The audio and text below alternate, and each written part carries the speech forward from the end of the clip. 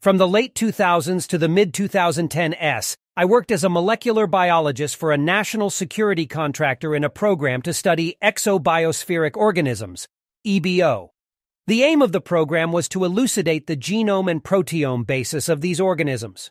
Although the study of OBCs has been going on for decades in other programs, the new high-throughput DNA sequencing technologies of the late 90s unblocked stagnant research in this area. Since then, several breakthroughs have led to significant advances in our understanding of the genome and proteome of these beings. What we've learned so far has enabled us to outline some disconcerting perspectives about our place in this universe.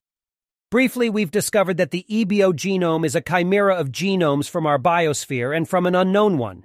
They are artificial, ephemeral, and disposable organisms created for a purpose that still partially eludes us. I'll be substantiating my statements after a brief introduction. The reason for disclosing these secrets is quite simple. I believe that every human being has the right to know the truth, and that to progress, humanity needs to divest itself of certain institutions and organizations that will probably not survive these revelations in the long term. I'm aware that I'll have very little impact in this regard, but I still believe that small leaks are necessary to break the dam of misinformation on this subject. When the governments will eventually reveal these secrets, there will undoubtedly be a societal upheaval. But in my opinion, the longer we wait, the worse it will be. I choose to divulge what I know anonymously out of selfishness for the well-being of myself and my family. I'm aware that this diminishes the reach and credibility of my message, but it's the furthest I am willing to go. I chose this forum because it offers a good compromise between anonymity and popularity. In order to protect my anonymity, I will be purposely vague or even contradictory about any information that could identify me: date, education, role, etc. I'll even introduce red herrings in this respect. I want to make it clear that any information related to the subject of the research will not be treated in this way. Before going any further, please excuse me if you find it difficult to understand what I'm explaining. Some parts of my text are very technical. It's difficult to find the right balance between vulgarization and scientific explanation. I'll continue by talking about myself. What's the point of talking about me knowing that the information will necessarily be misleading? I simply want to introduce a perspective on the type of people who work there, normal scientists. I have a PhD in molecular biology. I didn't actively seek to be part of this program. Rather, it was a stroke of luck that introduced me to one of the senior scientists. I met this person at a conference where I was presenting a poster on my PhD research. When I think back, I don't believe he was impressed by what I was presenting because it was quite frankly a project that wasn't going anywhere. I think it was rather the most important aspect of a professional life, the attitude and the ease with which you make connections.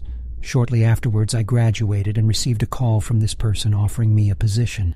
At the time, everything pointed to me working in a regular laboratory. I did a series of 3 increasingly suspicious interviews, each in a different location, where my scientific background and knowledge became less and less relevant. The first was with 2 of the senior scientists, the second and third with people I've never seen again, and who were obviously not interested in science. Sometime after the interview, I was asked to go to a 4th location where what seemed like a corporate lawyer presented me with an NDA. He made sure not only to explain every detail, but also that I understood the consequence of not respecting it. The first employment weeks were by far the most memorable, although I spent most of that time in a depressing archive room. It consists almost exclusively of reading about the subject of study and to get us up to speed. There's no secret Wikipedia or even a reference book to guide us. There are only dry reports, memos, presentations, procedures, and SOPs. These documents are almost exclusively about the biology of EBOs, but there are also a few that deal with other subjects such as their food, religion, or culture. There were no documents on their technology. As mentioned above, the aim of the project is to gain a better understanding of the EBO genome and proteome. To achieve this, a team of around 20 scientists, 4 senior scientists, and a director was involved. The scientists, like myself, had as their main responsibility to carry out the technical work. As each scientist had, to my knowledge, a PhD, we were all somewhat overqualified for what is ultimately a technician's job. The senior scientists, who make full use of their diplomas, had the task of designing the assays and had a supervisory responsibility. They were also in charge of training new employees and sometimes even came in to do technical work. The director, of course, was the person in charge who dictated priorities to the senior scientists.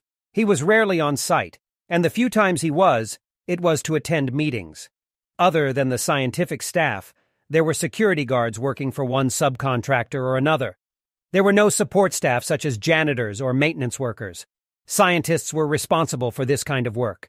In addition, logistical constraints ensure that every scientist is capable of carrying out any technical activity. The laboratory itself is located in Fort Detrick, Maryland, in a building used for legitimate biomedical research. The clandestine operations are carried out in a restricted part of the basement, out of sight from regular workers. Contrary to what one might imagine, the biosafety level is not maximal for this type of research. Indeed, the lab containing EBO samples or derived cell cultures is BSL-3, while the lab where assays are conducted are only BSL-2.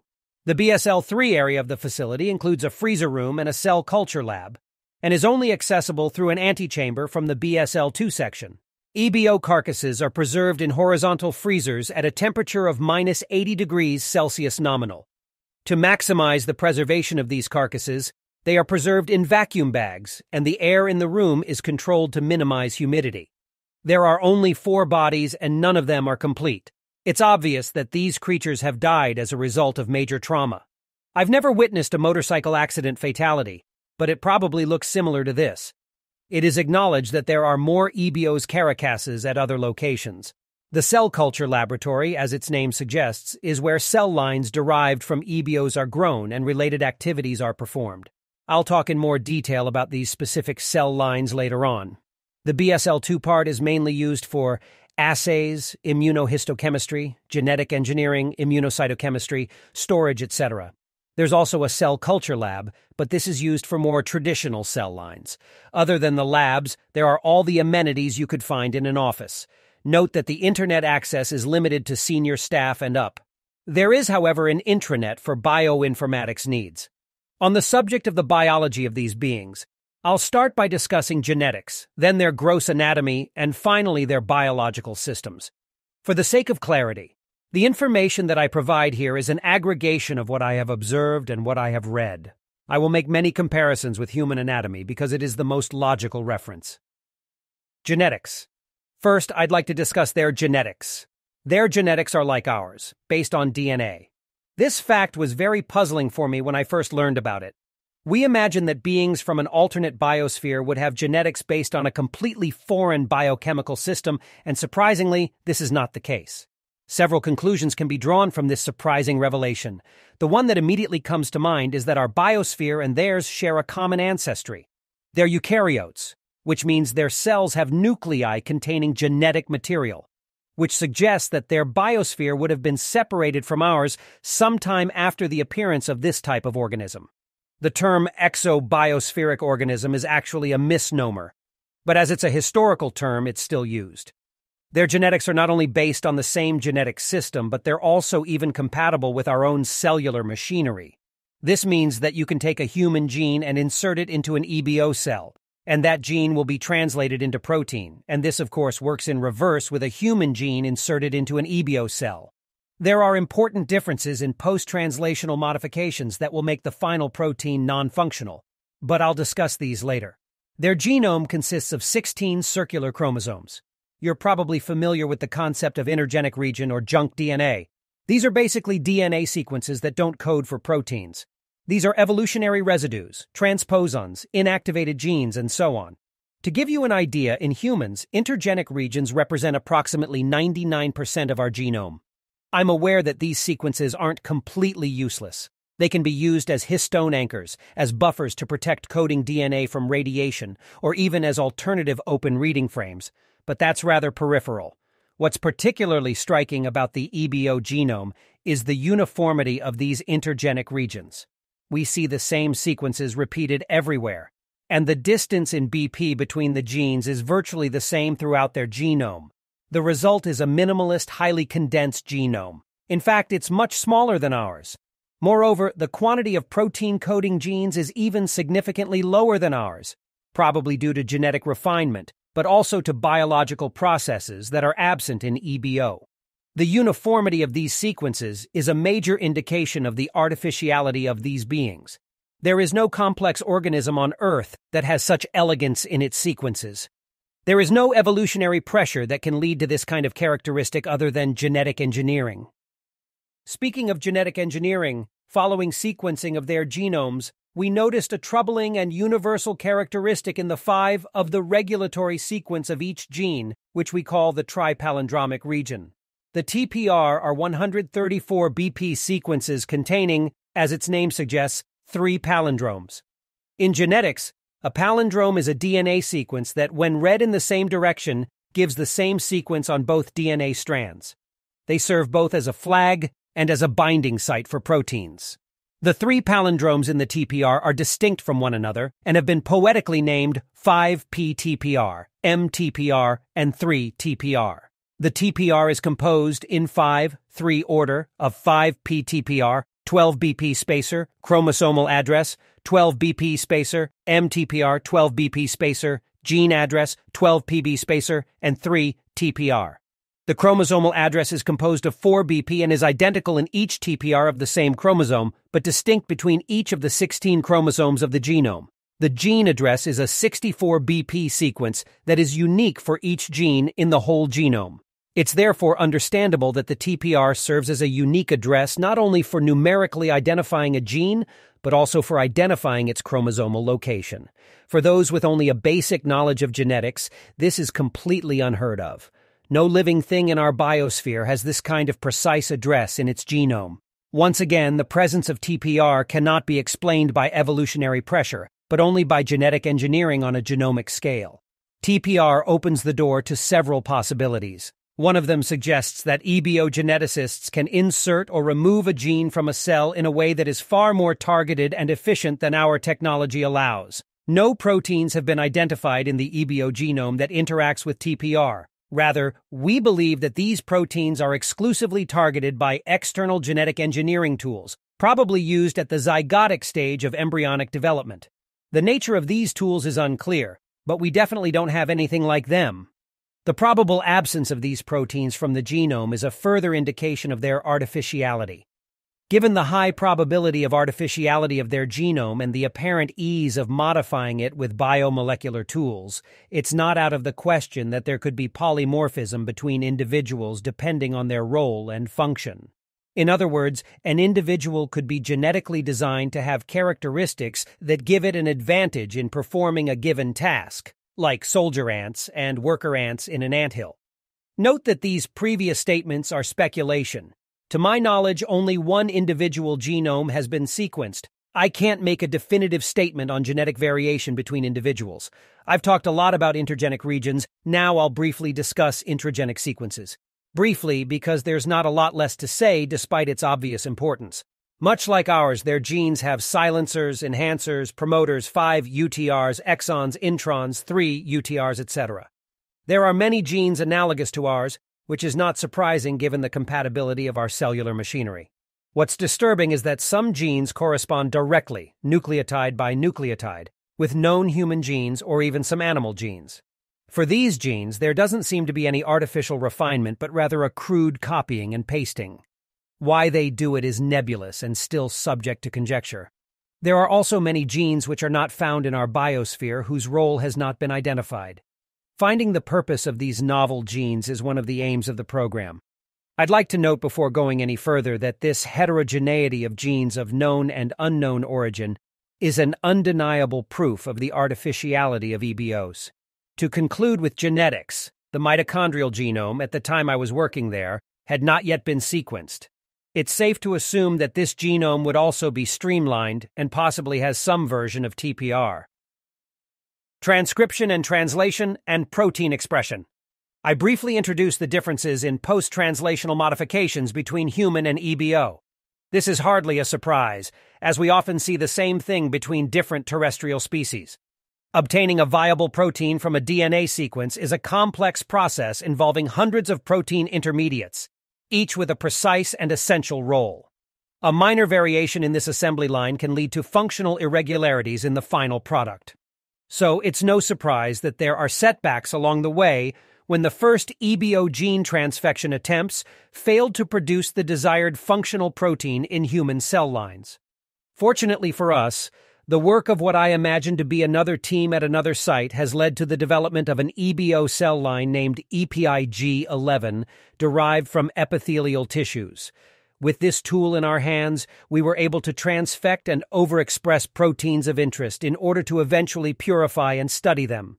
For your information, we use a biological ballistics delivery system, aka gene gun, for our transfection needs because other methods are not very effective with cells of this line. For example, the viral vectors tested cannot be internalized by EPIG-11, and lipofection is too lethal. EPIG-11, like most eukaryotic cell lines, enters a phase of exponential growth when exposed to fetal bovine serum. It's only half surprising that a cell line from such an exotic source should be sensitive to the growth factors present in FBS. In my opinion, this can be explained by the addition of animal genes to the genome, such as growth receptors. Gross anatomy. They are morphologically very similar to the gray aliens that are part of modern folklore. Their height is about 150 cm. They have 2 arms, 2 legs, and a head. Still, there are some notable differences. Skin. The gray skin that is often described in folklore is in fact a biosynthetic film, which likely serves to protect the EBO from a hostile environment. It doesn't provide effective protection against temperature changes, but it does offer adequate protection against the passage of liquids. It's possible that this film confers other advantages, but my knowledge on the subject is limited. Under the gray film, the epidermis is rather white, and the texture is very regular and without any hair. We do not see any defect other than the folds near the joints. It's described as greasy in one report, but that's not something I've observed. The same report states that a strong, lingering smell of burnt hair and ammonia is present when the film is removed. There are a lot of pores on the skin, crossing from the epidermis to a gland in the hypodermis. These glands and pores are the terminal part of the excretory sudoriferous system, which could explain the previously mentioned smell. Head. The head contains 2 large, oversized eyes, 2 nostrils without protuberance, a narrow mouth without lips, and 2 ear canals without auricles. There is a mandible, but the musculature is vestigial. There are no teeth or tongue in the oral cavity. The nasal cavity where the nostrils meet is compact and does not rise cranially but extends axially. There appears to be no equivalent to the olfactory bulb in the nasal cavity. The mouth leads directly to the esophagus and the nasal cavity to the trachea. The trachea and esophagus do not communicate. Eye. Like the skin, the eyes are covered with a semi-transparent biosynthetic film that offers the same environmental protection while providing protection against certain wavelengths and light intensity. When the film is removed, a more traditional eye is revealed. It's about 3 times larger than a human eye, and there are no eyelids. The size of their eyes suggests they have excellent night vision. It seems paradoxical to cover them with a semi-opaque film. Perhaps they only need to wear it in a bright environment. Their sclera is the same color as their skin, the iris is pale gray, and the pupil is black and oversized. The lens is rounder than a human, and the musculature used to adjust focus is more developed. On the retina, there are at least 6 types of cone cells. The responsiveness of each of these 6 types of cone is specific to a wavelength band, with a minimum of overlap between each other. The result is a broader visible spectrum. Ear. As mentioned, the outer ear has no auricle, and the ear canal is unremarkable. The inner ear has all the characteristics of a typical vestibular and cochlear system, although the curvature of the cochlea is more pronounced than a human. This probably results in greater hearing acuity for low frequencies. Brain. The brain is tetraspheric, that is composed of 4 major sections. The sections are separated by transverse and longitudinal fissures and are connected to the central lobe, which acts as brainstem and cerebellum. The volume of the brain is around 20% superior to that of a man of the same height. It has a much more pronounced level of gyration than an average human. Moreover, the ratio of glial cells to neurons is also slightly higher than in humans. It is important to mention the presence of nodules on the central lobe. Histological analysis of these structures reveals a kind of intricate biological circuitry. It is speculated that these nodules are essential to interact with their technology. Consequently, determining the proteome of these structures is an absolute priority for the program. Neck. The neck is proportionally longer than that of a human, and at the same time relatively thin. As mentioned, The esophagus and trachea are separate. There are no vocal cords in this region, thorax. The musculature of the thorax is underdeveloped. Muscles equivalent to the pectoralis major can be seen. We can also see the trapezius and deltoid muscles. The sternocleidomastoids are well defined. The ribs and sternum are clearly visible. There are no nipples. Abdomen. The abdomen is wider than the thorax and bulges slightly forward. There is no navel. Pelvis. The pelvic bones are apparent. There are no genitals or anus. Hands and feet. Their hands have 4 digits, including an opposable thumb on the medial side. They have no nails, and the texture of their fingerprints is composed of concentric circles. Fingers are proportionally much longer than in humans. Unlike humans, finger musculature is entirely intrinsic to the hand. In other words, the muscles used to move the fingers are not in the forearms but entirely located in the hands. At first glance, the feet consist of just 2 digits, but a necropsy soon determined that each toe was made of 2 fused digits. The medial toe is marginally longer than the distal toe. The feet are relatively longer and narrower than in a human. Their musculature, however, is vestigial. The EBO's endoskeleton is very similar to ours, at least in terms of composition. There's collagen, hydroxyapatite, but also copper oxide crystals where marrow would normally be found. The role of these crystals has not been established, but it is not a crystallopathic condition. The blood cells of the myeloid lineage, or the equivalent for these creatures, therefore mature in a different location than in humans, that is in the thymus-like organ. A transverse section of the bone reveals osteon and osteocytes. There appear to be few osteoblasts and no osteoclasts. This indicates that the bones are no longer growing and cannot absorb the minerals present or adapt mechanically to changes in posture. Biological system. Respiratory system. Their cellular respiration is equivalent to ours. That is, they need to oxidize organic components to produce energy. Their lungs have no reciprocating action, but rather have a unidirectional flow of air, similar to those seen in birds, which is more efficient than ours. It is speculated that this is in response to the brain's elevated metabolic needs. Vocalization is produced by vibration of the wall membrane at the junction between the 2 air sacs. The circulatory system of EBOs is rather analogous to ours. The heart is located in the mediastinum, but in a more medial position directly beneath the sternum. The heart has 2 ventricles and 2 atria. There is an aorta, a pulmonary vein, a pulmonary artery, and a vena cava. Blood flowing to the pulmonary capillaries via the pulmonary artery is pumped against the flow of air, maximizing gas exchange efficiency. The blood-gas barrier is relatively narrow in these capillaries, at least compared to a human. Then oxygen-rich blood is returned to the heart and then expelled into the aorta and the rest of the body. Before returning to the heart, the blood will pass through the hepatorenal organ which, among other things, filters and controls osmotic pressure of the blood. The blood itself is also analogous to that of a human. However, the proportion of plasma is much higher. Albumin is in similar proportion. Hormone levels are much lower. Metal ion levels are much higher, particularly copper, and glucose levels are significantly higher. The color of the blood is brownish, given the higher proportion of plasma and concentration of metal ions. On the cellular side, there are erythrocytes which, in addition to hemoglobin for binding oxygen, display several complexes capable of binding copper ions. It's not clear what role these copper ions play, but we believe it neutralizes blood ammonia, among other things. Several cell types with leukocyte characteristics have been observed, but no comprehensive knowledge of them exists. Platelets are present, but in smaller proportions than in humans. Excreto-pseudoriferous system. This system is completely different from what I've seen. As mentioned earlier, there is no large orifice, like an anus or urethra, to get rid of biological waste. Instead, there are countless small pores on the surface of the skin. There's a large medial organ called the hepatorenal organ, which acts as both kidney and liver and is central to maintaining homeostasis. This organ is highly vascularized, and the blood must pass through it before returning to the heart. Its role is, among other things, to purify the blood of metabolic waste. Waste is excreted into the equivalent of a ureter, which branches out into 4.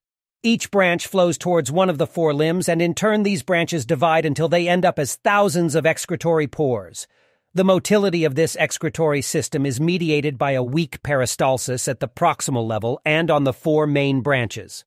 Peristalsis ceases around the first distal junction. As there is no urea cycle, The ammonia concentration at the exit of the hepatorenal organ is very high.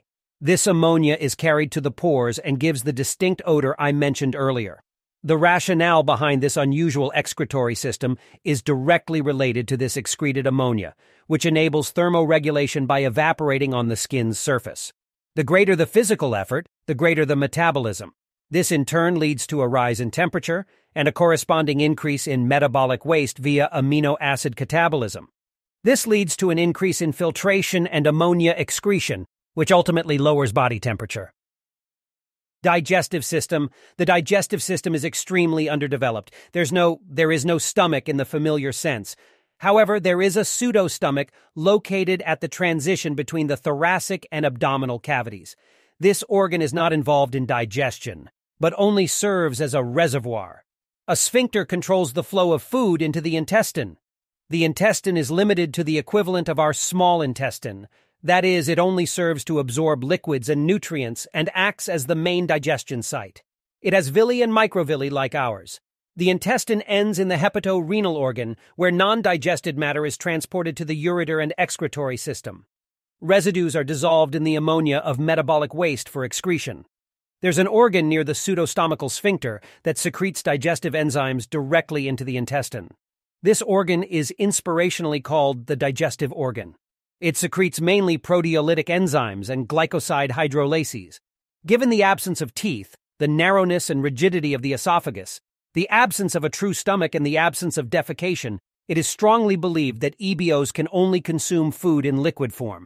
It is assumed that, given the high metabolic needs of their brains, this food would have a high carbohydrate concentration. In order to meet other metabolic needs, there must also be a high protein content in the food consumed. These two statements are supported by the type of enzyme secreted by the digestive organ.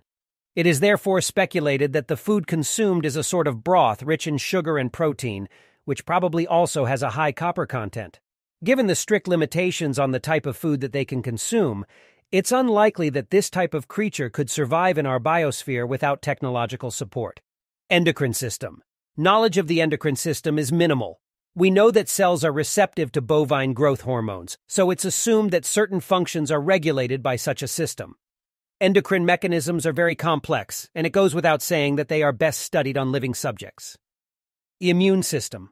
The immune system is another unknown. There seems to be an innate immune system, but there doesn't seem to be any adaptive immunity, at least not similar to what is known. There's a thymus-like organ near the heart that's proportionally larger than in humans. This organ seems to be where all blood cells mature. Some cells have leukocyte characteristics such as granularity. The immune cells that germinate here have a high copper concentration. The surface receptors of innate immune cells have not yet been characterized, so we might as well say that all the work remains to be done. Nervous system.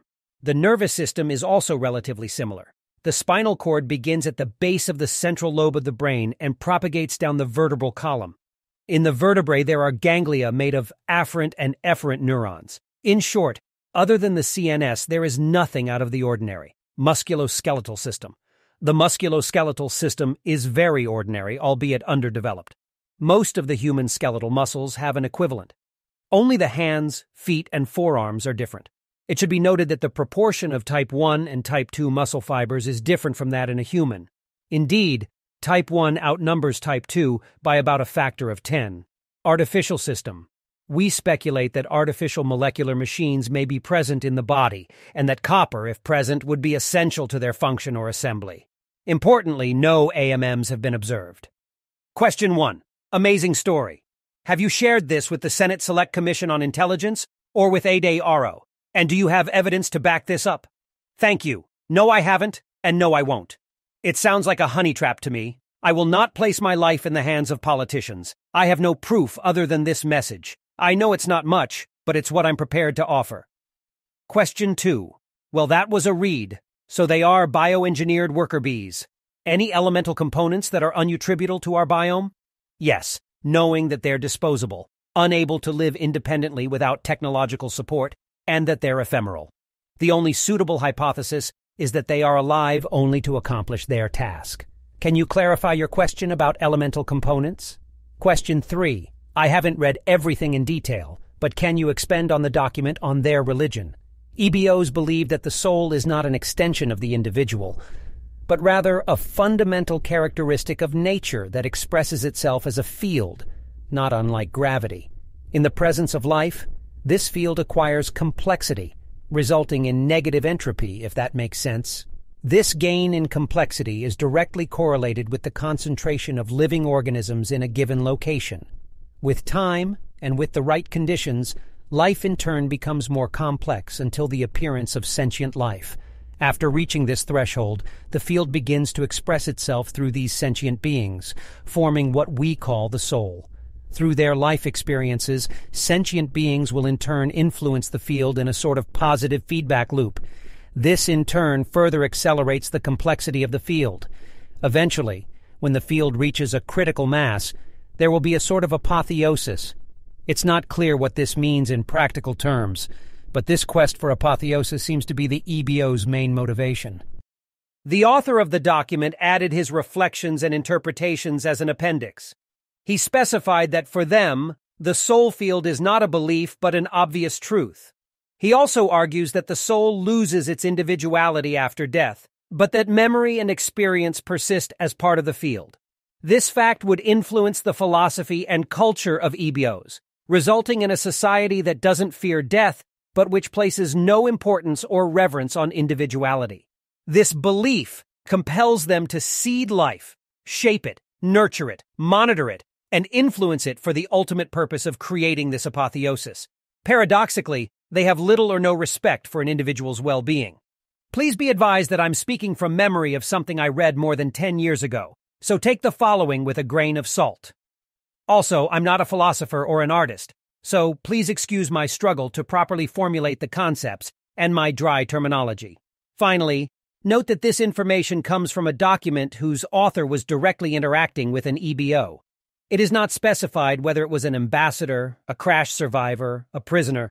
The means of communication were not specified either. Question 4. WTF? He dropped the location of the Lab Battelle National Biodefense Institute. It is on Google Map.